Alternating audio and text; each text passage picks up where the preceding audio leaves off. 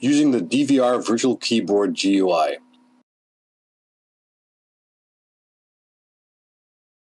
Setting up your Hikvision DVR requires entering data. Using Hikvision's IVMS software to remotely connect and make changes to the DVR will suffice in most cases. But in some cases you may need to enter configurations and data directly. Hikvision's DVR GUI includes a virtual keyboard to do this. Click on an edit field and the keyboard will auto-appear. While the keyboard is easy to use and self-explanatory, I'll quickly provide some tips to illustrate where to find certain functions.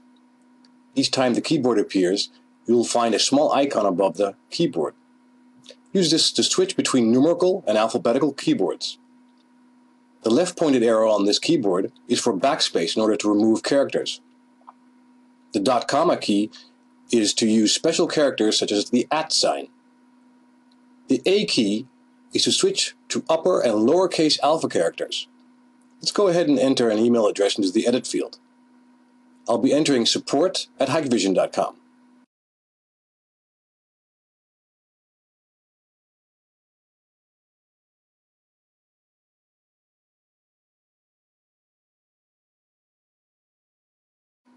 An @ sign is now required, and I'll click on the special characters key. At the bottom, a list appears as well as arrows to move through the list. The @ sign is listed, and I'll click on it to enter it into the edit field.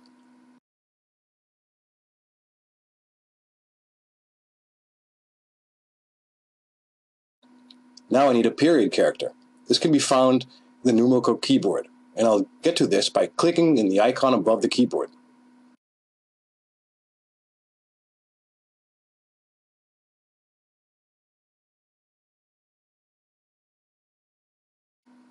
That's it. Thanks for watching.